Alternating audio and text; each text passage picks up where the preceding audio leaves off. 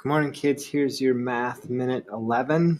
Give me a second here and I'll zoom in. We'll do 1 through 5, pause it, do 6 through 10, check your work, and you're moving on. So number 1 says multiply the numbers 2 times 3. They give you the crescent moons here. Remember, this multiplication symbol means groups of, and you'll go ahead and solve number 1. Number 2, write 16, 9, 20, and 7 in order from least to greatest, or in this case, smallest to biggest. Number 3, what is the difference of 8 and 6? Remember, difference means subtraction, so make sure that you subtract on that one. And number 4 says, what is the sum of 8 and 6? And this would be the answer to an addition problem.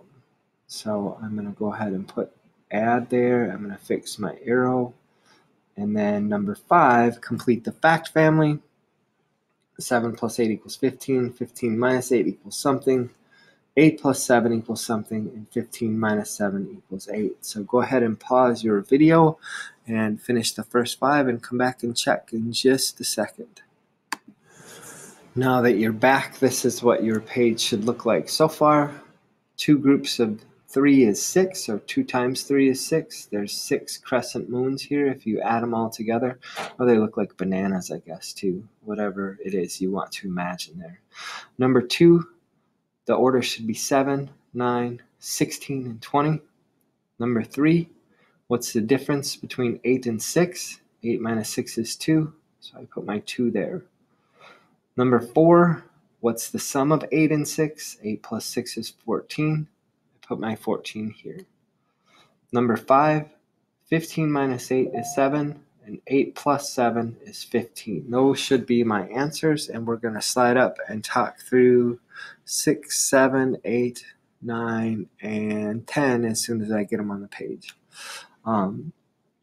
Number 6 says this is a line, this is geometry, and you're going to circle true or false. And remember, we've been talking about line segments.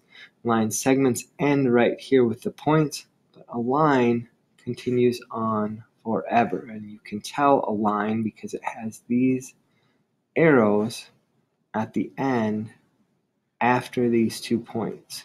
So for this one, I'm just going to tell you, yes, you should circle true. This is a line, and if I want to be specific, this is line AB. And I would show you that if I were writing using math notations like this. It could be line AB, or it could be line BA, because lines and line segments you can either read forward or you can read backward. So those are the names of my line. Number 7, Nancy has 3 dimes, Joe has 5 nickels. Who has the greater amount of money? And for questions 8 through 10, circle the figure that is congruent to the shaded figure. And just remember, congruent means same size, same shape. Congruent means same size, same shape. So take a look at the boxes below and match the same size and same shape to the shapes that are already there filled in gray. Then come back and check your work.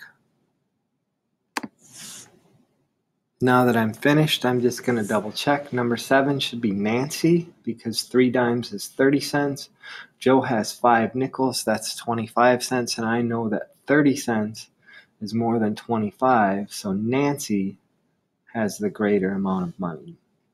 Number 8, you should have circled the letter B with the shape. Number 9, you should have circled the letter A with the shape. And number 10, you should have circled the letter D with the shape.